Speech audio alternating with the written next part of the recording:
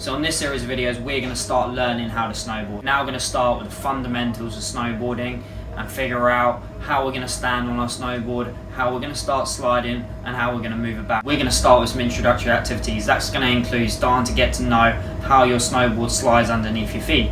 We can do that in a number of ways.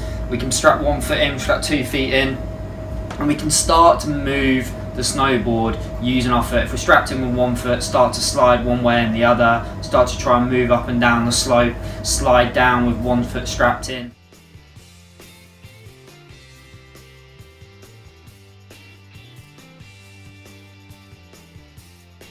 Now to start, you're going to start by holding onto that bar side on. You can pick whether you want left foot forward or right foot forwards, regular or goofy, really doesn't matter. And you're just going to start by pulling yourself in and out of that bar. There's a few things we're going to really focus on during these early stages. We're going to focus on balance, posture and body position. When we're starting to slide on the snowboard, I really want you to think a nice soft bend in the knee and the hip. You're not going to sit down too much, lean forwards, lean back on your heels or your toes. You're going to keep that board sliding along its base in the middle. Once that board is sliding down in this middle, you're going to pull yourself in and out of that bar, keeping that bend in the knees. Now when we've got a bend in the knees, I want to feel like our knees face outwards, okay? So you're going to feel like you stand like a cowboy, so our knees are going to face outwards. You're going to feel like probably the outside of your boot.